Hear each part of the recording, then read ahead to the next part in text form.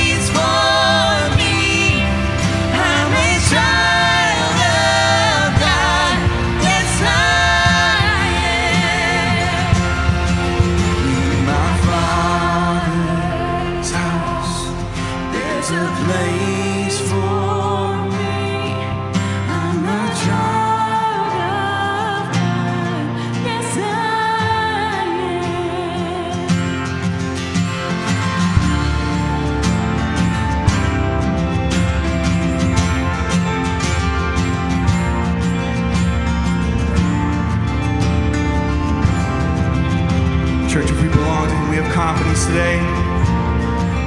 I am chosen, not forsaken. I am who you say I am.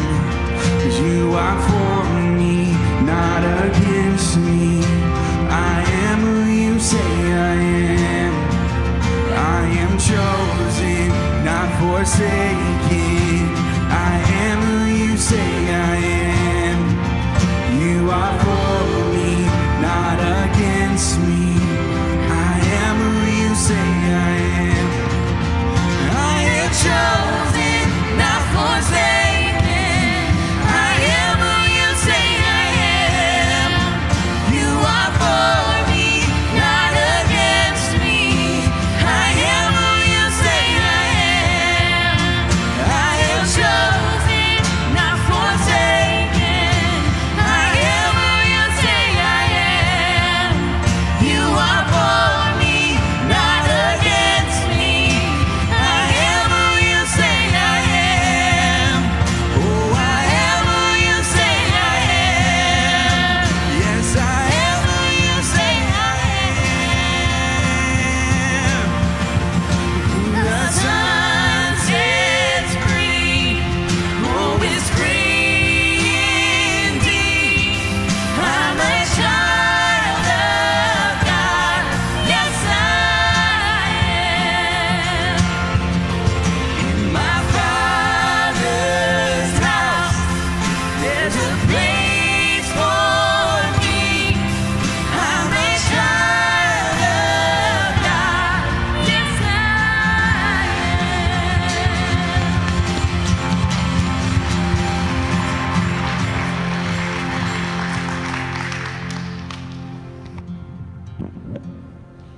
Be seated. Welcome to Shelby Christian Church. I'm glad to see all of you here this morning. I'm Bobby Woods, the discipleship pastor here, and I am thrilled, of course, to be up here and be able to share a little bit with you this morning. In this summer, we've been reading through the New Testament, and as we read through the Gospels, something really struck me, that as Jesus would start his day and spend time in prayer, but then he would go about his day, and it always seemed like no matter where he was headed, he would get interrupted. Somebody would come up to him and want a healing, or someone would come up and want a miracle, or want him to do something. And Jesus didn't get upset or discouraged by that, but instead he saw those things as opportunities to do the will of God. And so he was very flexible in his ministry. He saw those opportunities as God working, and he joined his Father in that work by doing a healing, by casting out a demon, by doing some kind of miracle. And I guess as I thought about that, I thought about the fact that in our lives, we don't like being interrupted, do we? I mean, I know as men, sometimes we get in these little work boxes, and as we're in it, we don't like distractions. We don't like being thrown off and going in a different direction. But I'm here to tell you this morning that God is always at work. He never tires, he never sleeps, he never stops. He is always at work. And so when God interrupts you in your day, you need to stop and take that opportunity to join him in how he's working. Maybe it's somebody who comes up to you and said, man, I've had a really hard day. Well, let me pray for you then. Maybe somebody's beginning to share something spiritually with you. That is God at work, and you need to stop. And now that we're in the middle of our service, this morning we take time for communion. So I want you to just stop and take in this moment of being in communion with our Christ, with the one who is the King of Kings and the Lord of Lords. Let us take time to share in that cup and in that bread and be reminded of the sacrifice that he did for us, and most of all, of the resurrection which freed us. Let's pray together. Father God, as we come this morning, I pray that our schedules are not so tight and so busy that we cannot be interrupted by the Holy Spirit. So when those opportunities come and we are interrupted, I pray that we would stop and to join you in what you're doing. Whether it's a prayer or just a few words of encouragement. Father, I just pray that you would help us to just let go of that moment and give it to you. And this morning, as we pause for communion, I pray that your Holy Spirit would just be so present among us, that your glory would just reign among us, that you would anoint Ethan and the band as they continue to lead us this morning, and that you anoint Pastor Dave and let him speak your words this morning. Father, your love for us is so great, greater than we can ever begin to imagine. And Father, we thank you that you love us in spite of ourselves. And we offer ourselves to you this morning. In Christ's name we pray. Amen.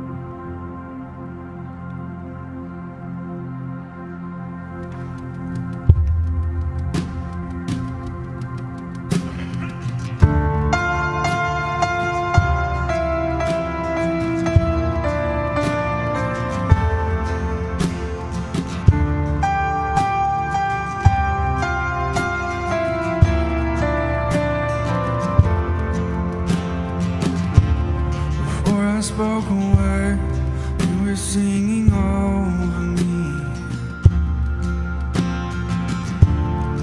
You have been so, so good to me. Before I took a breath, you breathed your life in me. You have been so, so kind to me. And all the overwhelming, never-ending, reckless love of God. Oh, it chases me down, fights till I'm found, leaves a 99. I couldn't earn it, and I don't deserve it, till you give yourself away. Oh, the overwhelming, never-ending, reckless love of God.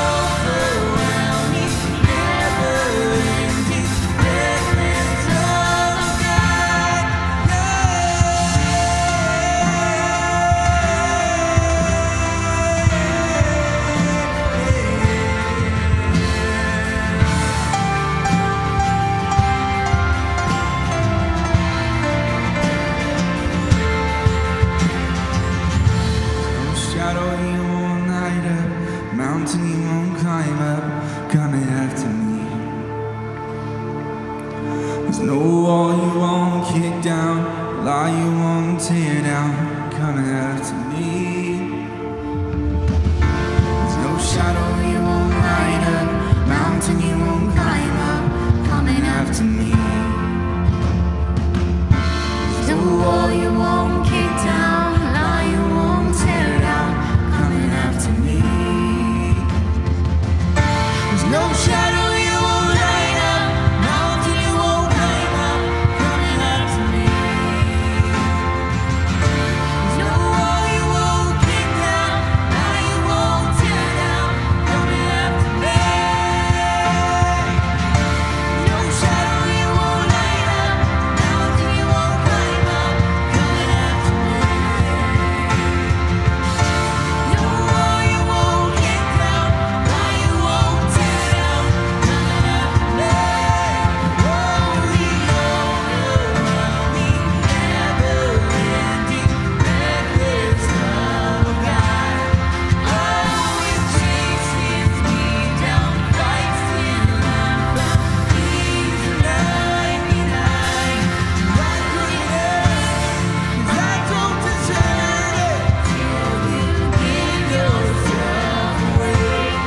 Oh, the overwhelming, never-ending, reckless love of God.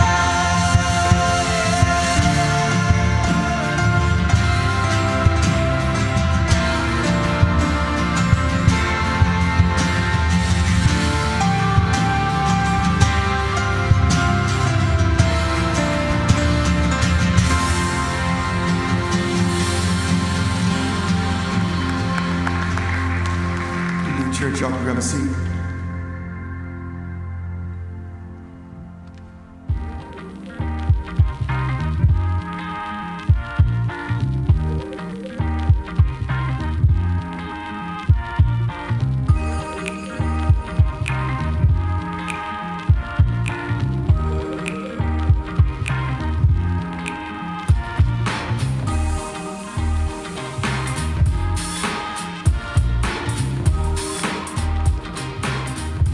What's up, church?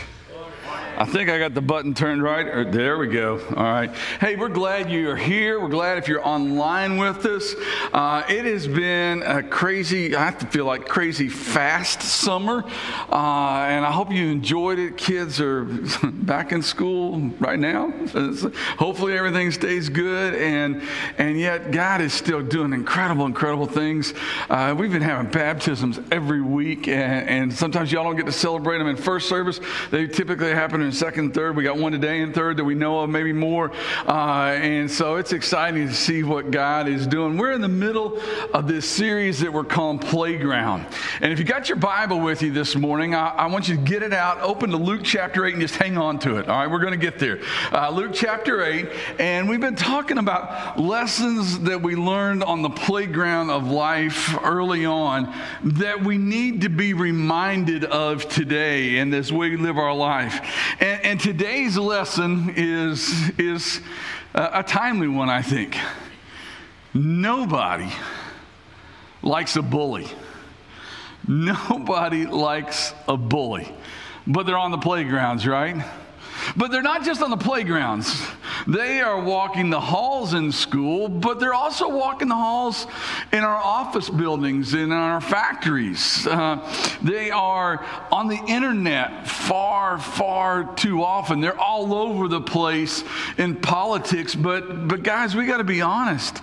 There are bullies around the Christian world today, especially attacking the Christian world today. I want to begin by just giving you some very sobering facts.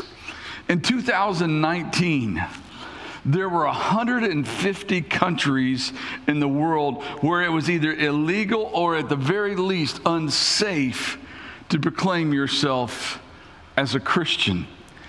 And yet 245 million Christians live in the 50 most oppressed nations in the world.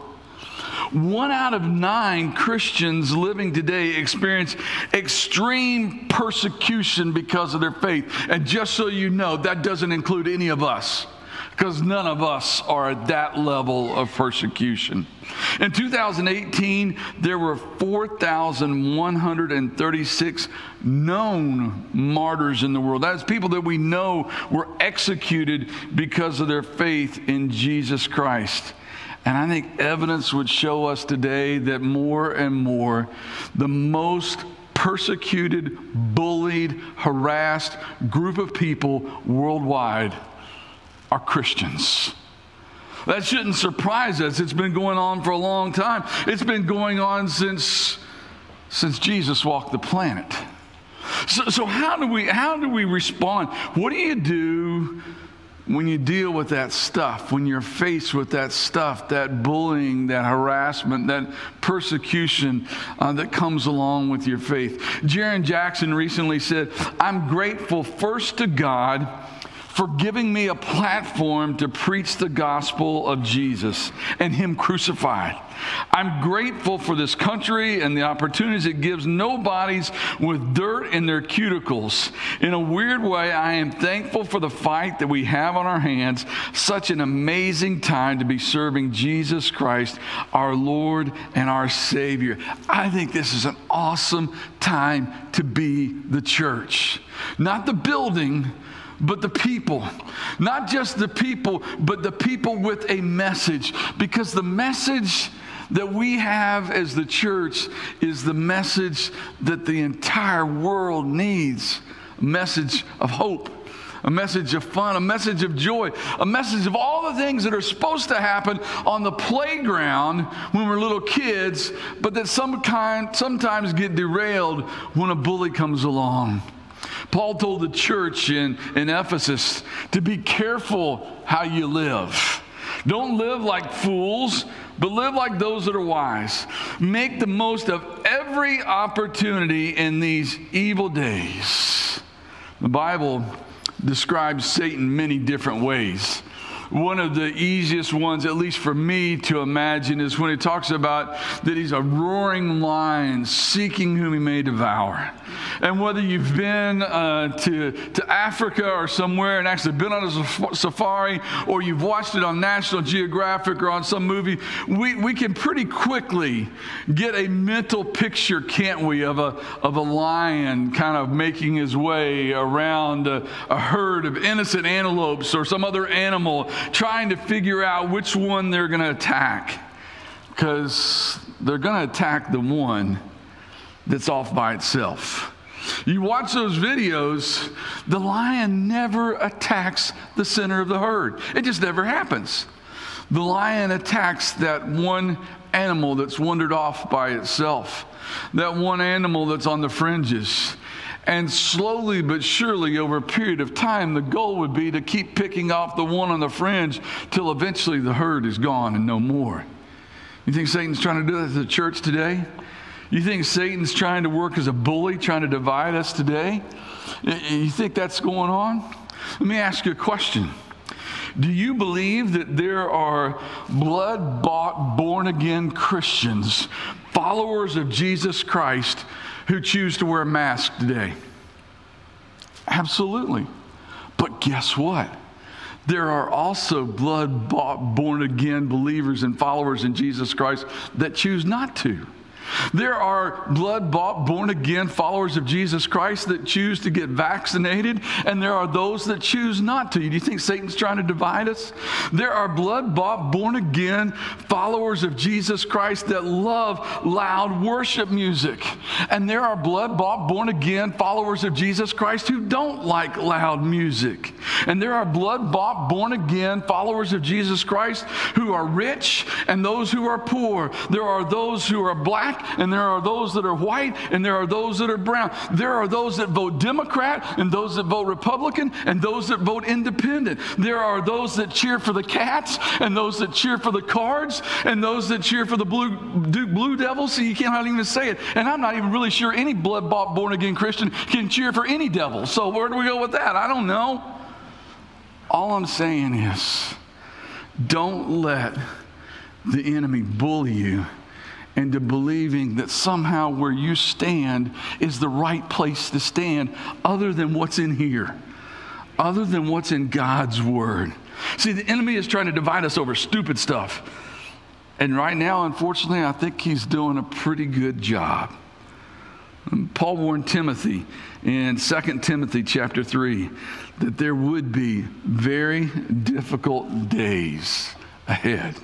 Jesus taught in John 16 that we shouldn't be surprised by persecution or bullying over our faith.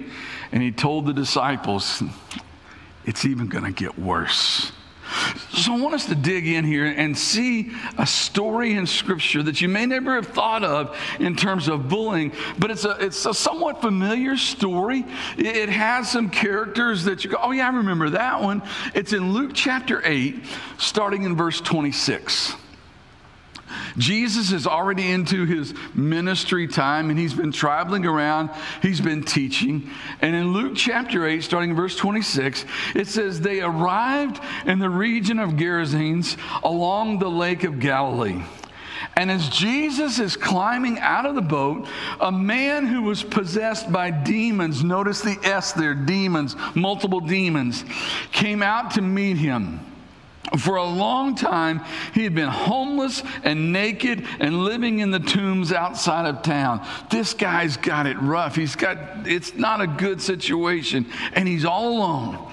And as soon as Jesus saw him, he shrieked and fell down in front of him. Now, let me be very careful here. Let's be very careful to understand. When it says he shrieked or he yelled, it wasn't Jesus, it was the man.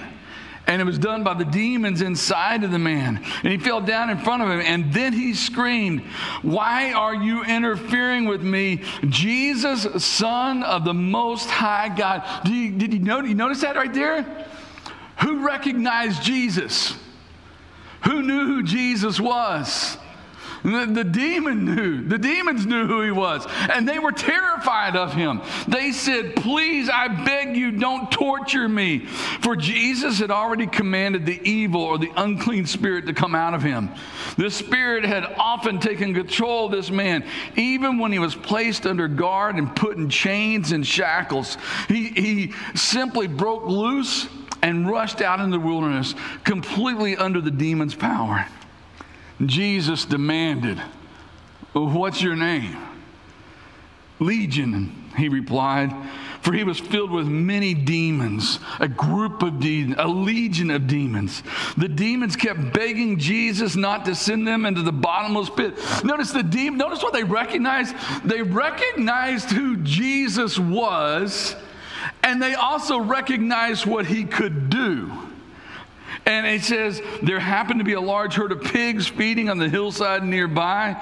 And the demons begged for them to let him enter the pigs. So Jesus gave them permission. And then the demons came out of the man and entered the pigs. And the entire herd plunged over the steep hillside into a lake and drowned. Wow. Notice some things in that story. This group of demons pick on this guy, whether he was already homeless or he became homeless because then we don't really know, but he's a guy that's on his own. He's on the fringe of society. He's out there by himself, and they pick on this guy. He's one on the fringe of their, not just one demon. It's not just a big bully demon. It's the whole gang of demons that come and pick on this guy. And the demons, as we said, they recognize Jesus. They're afraid of Jesus. But Jesus shows up and makes a difference. He changes the situation. It's like in the movies or on a TV show or maybe in real life for you. It's like that moment when Big Brother shows up.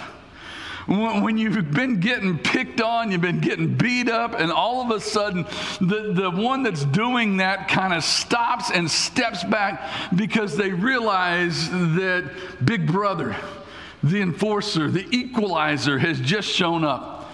In 1984, The Equalizer first came out on TV. A guy named Edward Woodward played Robert McCall as a retired intelligence agent who had all these inside mysterious past kind of things, but was able to covertly help people when they were in bad situations. Then in 2014, Denzel Washington starred in the movie version of The Equalizer. And now we're in season 2 of Queen Latifah as the female equalizer, coming into these situations to help people who who are being picked on and bullied on and put in bad situations. And what that tells me, the fact that there were now, in the second version of a TV show, we had a movie, you know what that tells me? People are looking for an equalizer. There's enough junk going on in people's lives that everybody is kind of intrigued about or looking for an equalizer. But the greatest news that I could share with you this morning is that Jesus Christ is the greatest equalizer ever. And he showed up on this scene and everything changed. The Satan even tried to bully Jesus, though. Look what happens next. Jesus has let the demons go out of this man. They went to pigs. The pigs ran over the cliff. And it says, when the herdsmen saw it, they fled to the nearby town and the surrounding countryside, spreading the news as they ran. And people rushed out to see what had happened. And a crowd soon gathered around Jesus, and they saw the man who had been freed from the demons. He was sitting at the feet of Jesus, fully clothed and perfectly sane, and they were all afraid. Does that make any sense to you at all? When he was possessed by demons and running around crazy, they weren't afraid. But when he's sitting at the feet of Jesus, fully dressed, fully sane, they became afraid because they didn't know how to deal with the equalizer. Then those who had seen what had happened told the others how the demon-possessed man had been healed. And all the people in the region of Gerasenes begged Jesus to go away and leave them alone, for a great wave of fear swept over them. That doesn't make any sense. That doesn't make sense on any level at all. You would think, first of all, that if you're any kind of a person, if you're any kind of a human, and you see someone who you know has been getting that stuff kicked out of them, they've been having a rough time, everything has been bad, and suddenly everything got better, you would think that everybody go, that's awesome, man. I'm so happy for you. That's so great. Way to go, Jesus. And it's the exact opposite of that. Satan is already working, trying to be the bully, trying to instill fear. People were afraid that people were getting better. I mean, you can't hardly make that stuff up. They were afraid of people getting better. They were afraid of life getting better. I'm convinced there are some people today that are afraid their life might get better, and they don't know how to deal with it. A lot of them end up in prison. They become what we call institutionalized. They worry that they can't figure out how to live on the outside, and they'd rather stay in the pits of their situation than to get well and to get on the outside. They turned on Jesus.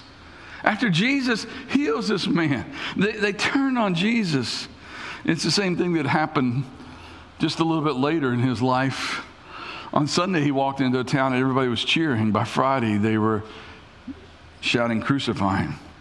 All because the Pharisees stirred things up against Jesus. They killed him on Friday. But the equalizer came back on Sunday. And that's really what it's all about. So how do you and I, how do we deal with being bullied, with being persecuted, with being harassed? I want to give you real quick, and we're going to go through these pretty quickly, and we'll be done. I want to give you 7 things to do. You may want to jot them down or wait till the very end, and there's one slide at the very end that's got them all up there. But here are some ways that I think biblically we can respond to bullying from Satan, to persecution, harassment. Number 1, recognize the source behind the bully. Recognize the source behind the bully. These 7 things are great. I was just studying this week and found these. Rick Warren had talked about these like in 2017 or something like that, before some of the current things we're dealing with even happened, pre-COVID and all the other stuff that's been going on. And number 1 was recognize the source behind the bully. See, the source of the bullying is a force that we have to deal with. And when bad things happen, when things like that you know is just, it's not right, it's not anybody's fault, those things come from the pits of hell. They come from a force. And sometimes Satan uses innocent people to perpetuate the things that he's trying to do. I don't think those people on the hill that day were like bad people, but they were being used to stir something up because they were scared and they didn't know. I'm convinced that about 99% of people who are being used by Satan as a bully don't even realize that it's going on. They don't even realize, they think they're doing the right thing. They think they're helping out. They think they're doing something great, and they're just a pawn in Satan's evil plan. But we're called to remember that our struggle is not against flesh and blood. Our struggle is not against that person. It's against what's going on. And prayer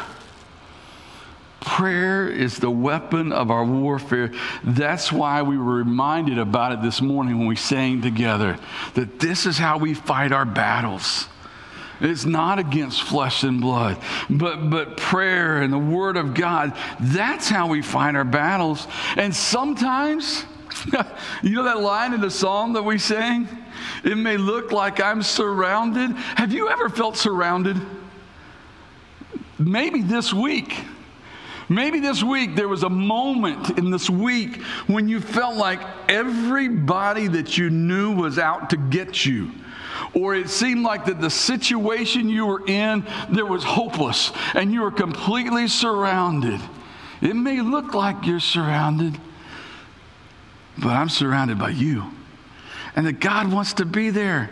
God wants to be, He is there. He wants you to recognize and know that even in those times when it seems like you're surrounded, recognize the source of the bully.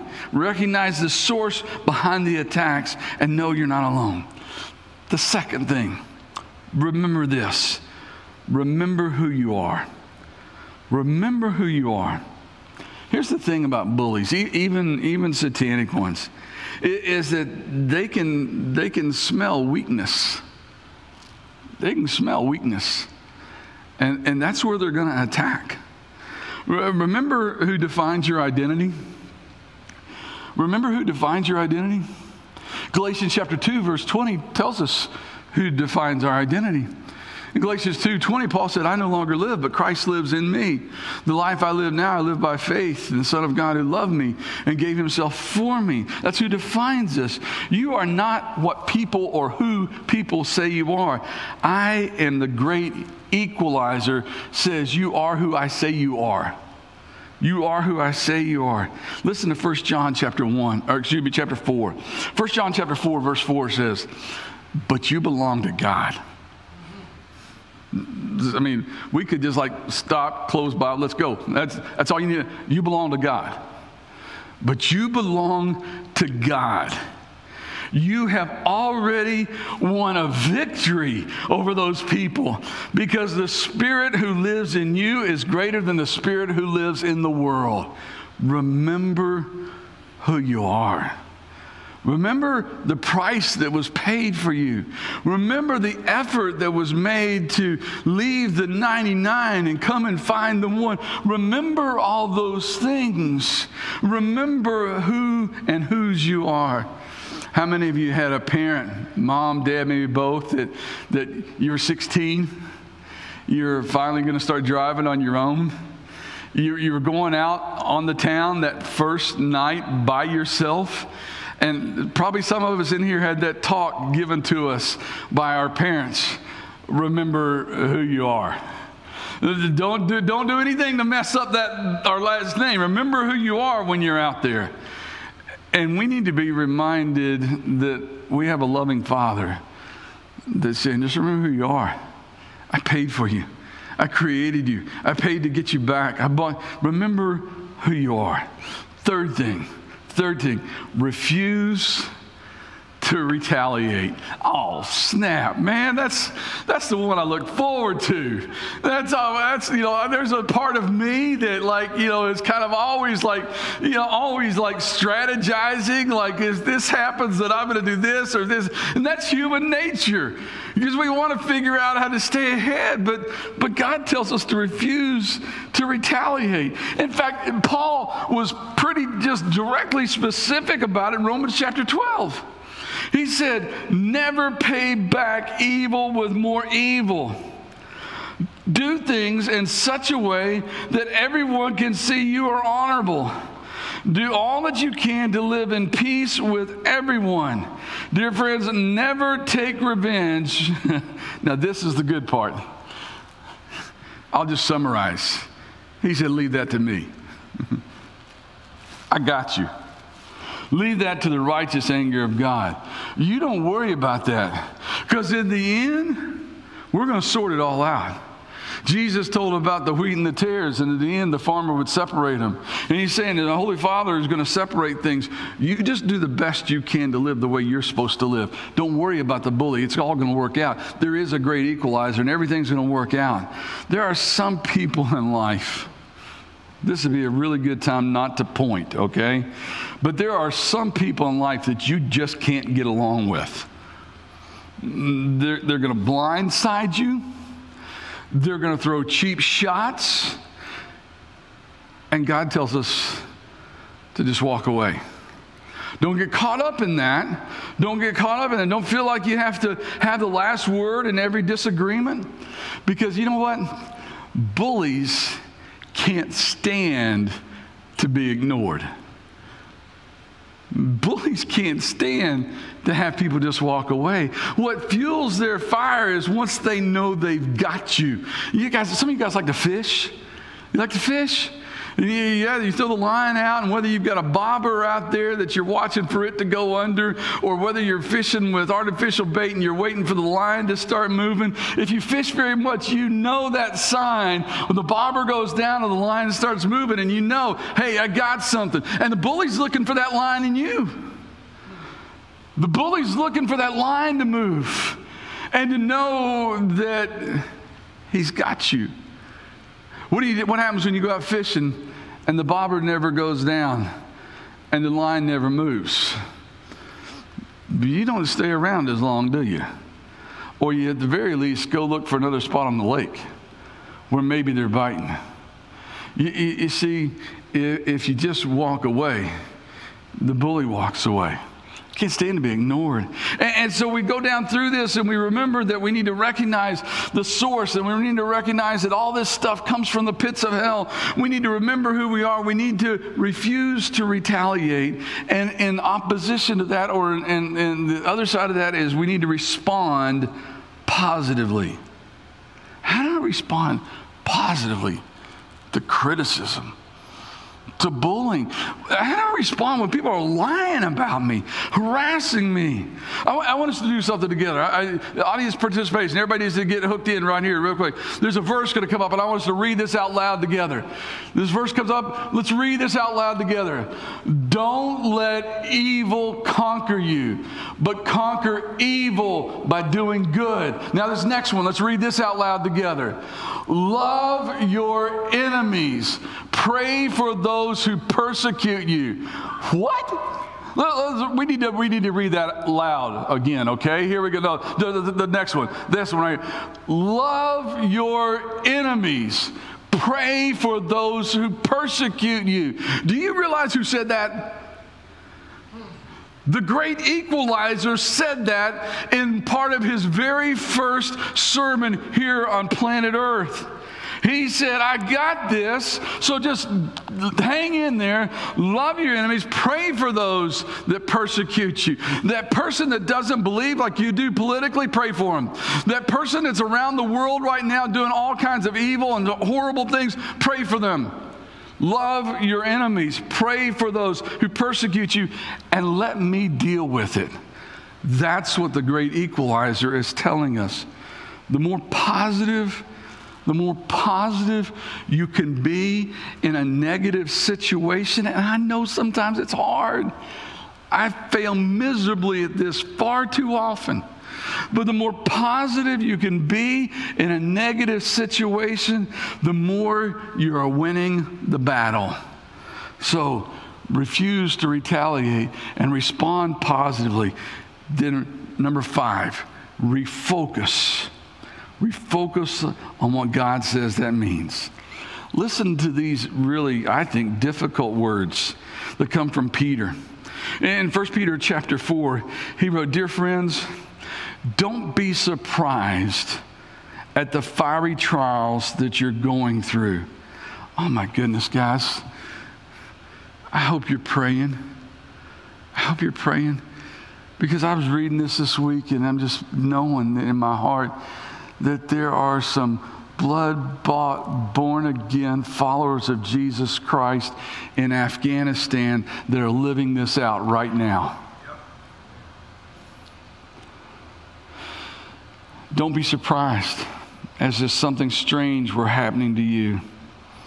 Instead, be very glad, for these trials make you partners with Christ in his suffering, so that you will have the wonderful joy of seeing his glory when it is revealed to all the world.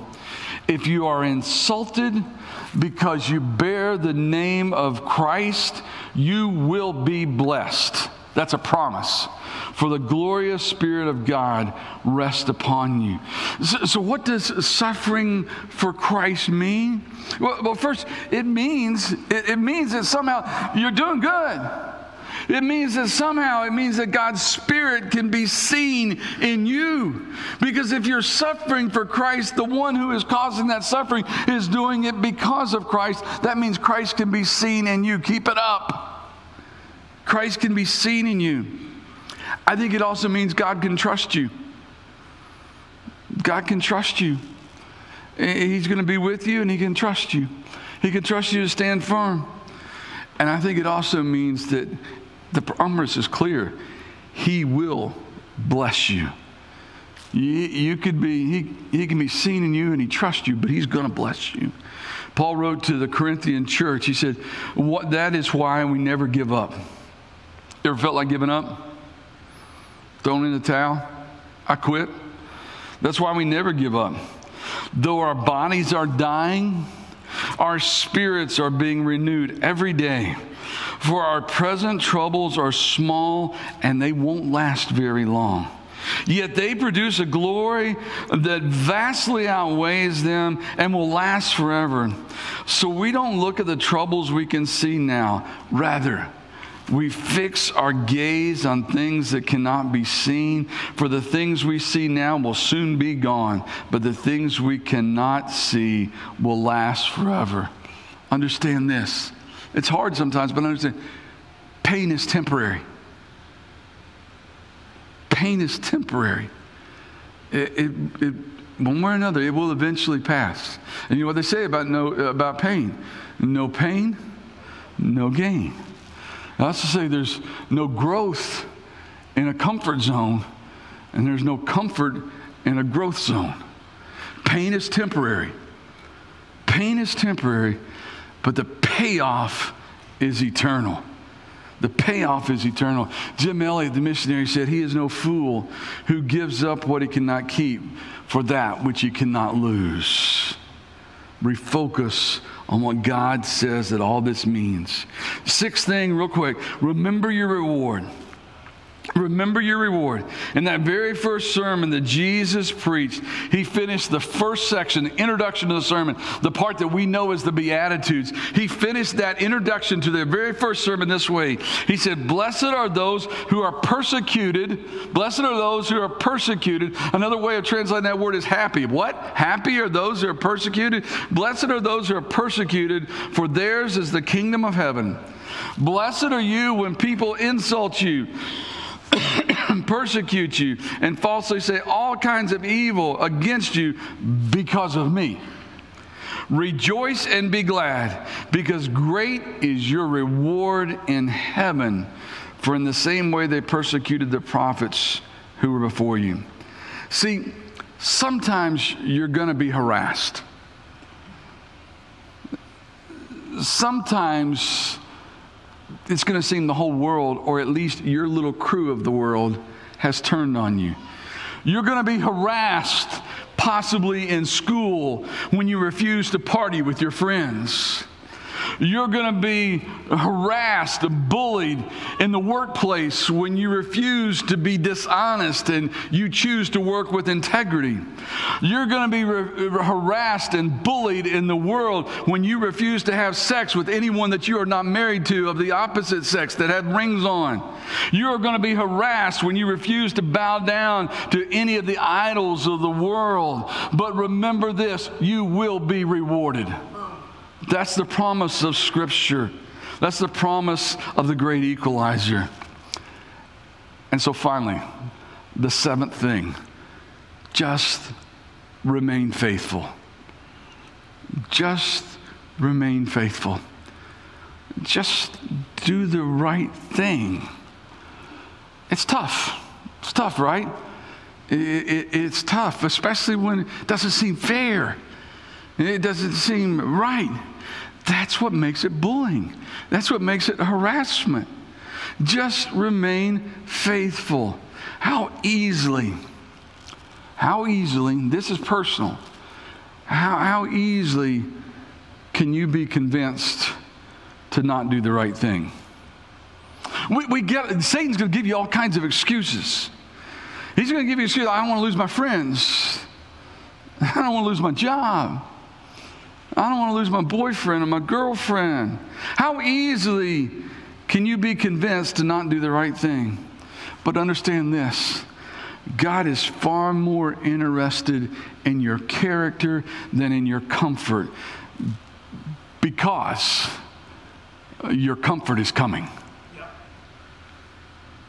The great equalizer is in heaven, preparing a place of comfort for all of the blood-bought, born-again followers of Jesus Christ that have chosen to live for Him. Let me ask you a couple of important questions as we close. This first one has been asked a lot for a lot of years, but probably in my lifetime, never really considered it a possibility. I gave you some staggering statistics earlier about things around the world. So let me ask you, if it ever becomes illegal in our country to follow Jesus, would there be enough evidence to convict you?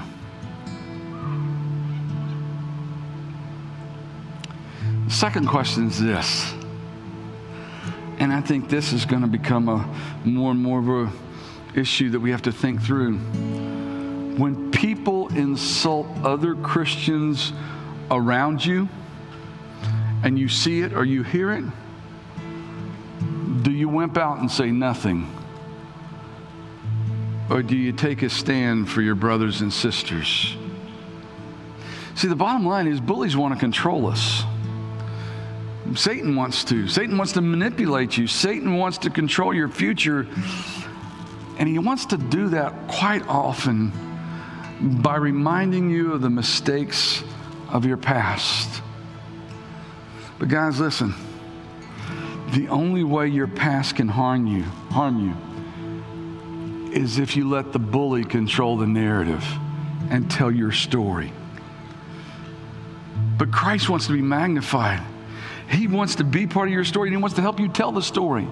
And God is looking for people who cannot be stopped because they know that Jesus is the greatest equalizer to bullies ever.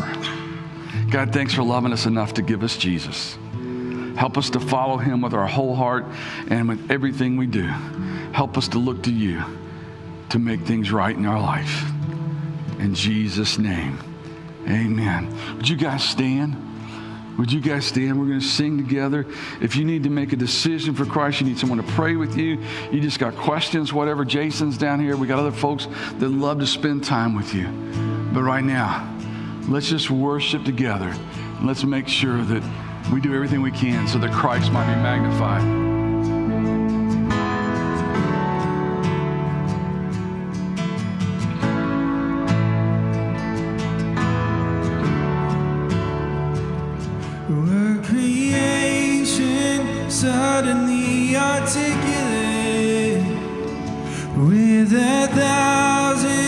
tongues to lift one cry. Then from north to south and east to west, we hear Christ be magnified.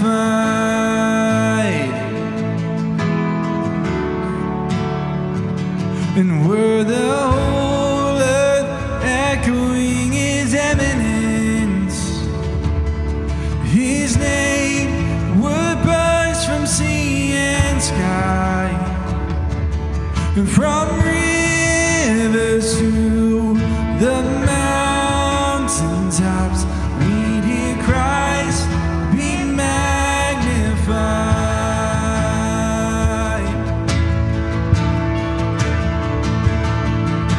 And oh, Christ be magnified. Let his praise arise, and Christ be magnified in me.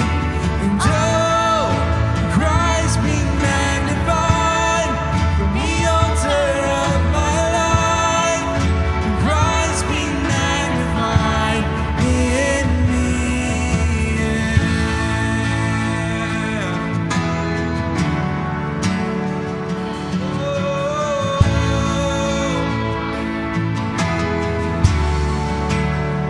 And when every creature finds its inmost melody, and every human heart its native cry, oh, then in one enraptured hymn of praise we'll sing Christ be magnified.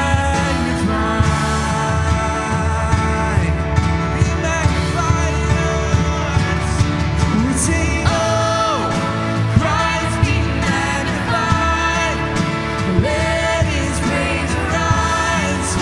Christ be magnified in me.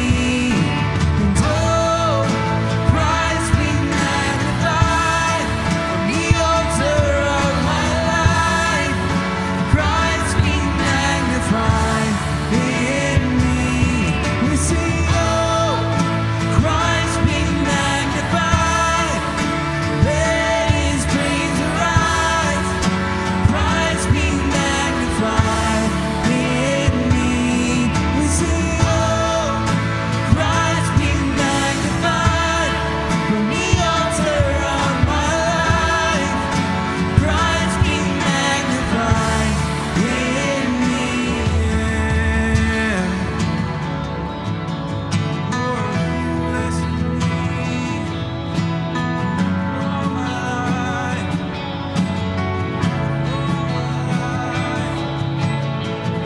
All of you is all one. All of you is all one. Come on, I won't bow. And I won't bow to idols. Stand strong and worship you. And if it puts me in the fire, I'll rejoice 'cause you're there too.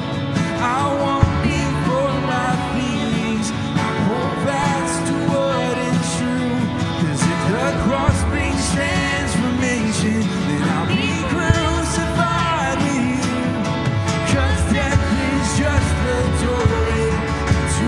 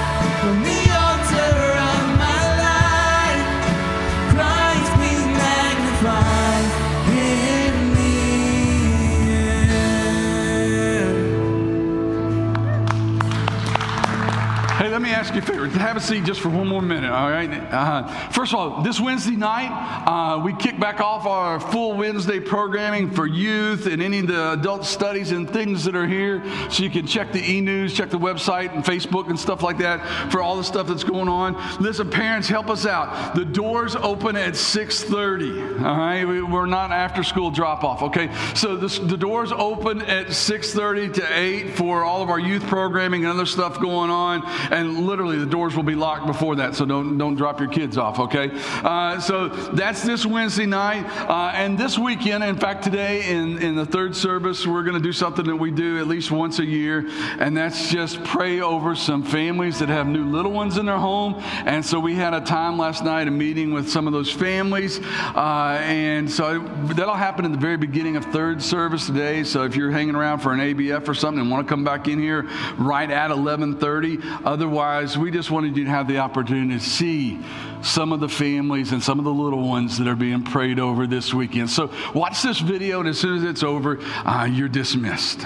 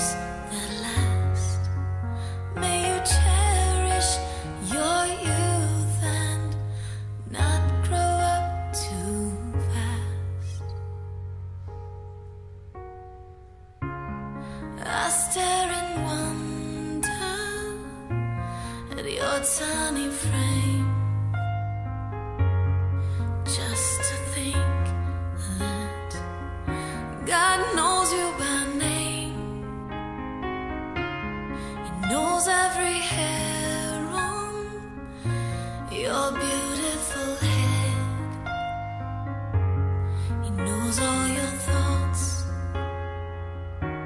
before they are said.